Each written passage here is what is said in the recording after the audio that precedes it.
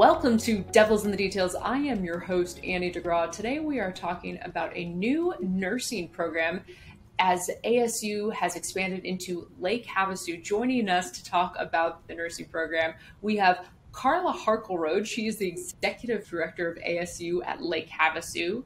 Catherine Kenny, the Associate Dean of Academic Affairs for the Edson College of Nursing and Health Innovation.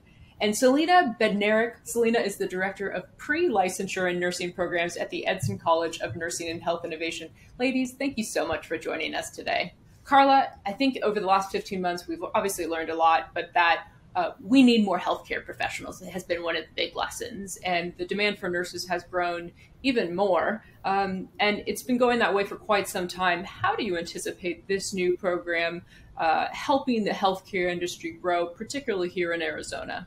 It's a great question. Thank you, Annie.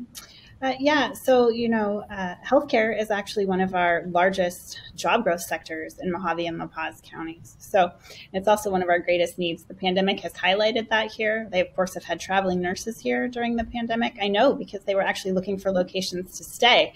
And they reached out to ASU about staying in our residence hall, which wasn't possible. But so we know that they were here. And we know that it's a job growth area for us. And so in remote areas, one of the goals sometimes actually is to have people come and engage in educational programs and then actually stay once they finish their degrees. And nursing offers a wonderful opportunity for us to do that.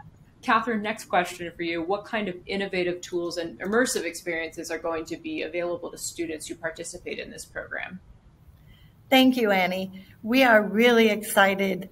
One thing we learned through the pandemic is that we can deliver quality programs in different ways than we thought possible before. So with the cohort at Lake Havasu, we'll be using some remote learning through Zoom platform, and we will also be having some many in-person courses. One of the exciting things is that we also can do remote learning with simulation experiences and then bring the students in to the simulation center after they've practiced so that we can help them develop, and then we evaluate their competencies through remote learning. Selena, we have seen, like I said, so much change, but one thing that I've always found constant is there's an extremely high appreciation for nurses and healthcare professionals, and that has only grown truly during the pandemic. How do you see the nurse of the future looking, and how do you think this program will prepare the nurse of the future? It's a really good question. The nurse of the future definitely needs to be one that's flexible, one that's adaptable, and one that's embedded in the community. And I really think bringing a program like ours to Lake Havasu City and showing our nursing students the different types of nursings within the community and the ability for them to grow as a part of the community will add to what they can give back by way of providing healthcare in some of our traditional settings, but then also in our non-traditional settings where we have nurses that are embedded and as part of the community outside of the hospital area, which isn't very well known. So that's been one of our goals, is to make sure that we have students in these various areas. And of course, over the last year, we've seen home healthcare aides, people in assisted living facilities, lots of different types of nursing. So you really hope that the public's knowledge of that has grown, and just how embedded nurses and healthcare professionals are into our everyday daily lives. Catherine, can you talk me a little bit through this program and what type of students might be looking to apply? I know that this is an expedited program. What can students expect when they enroll in this program?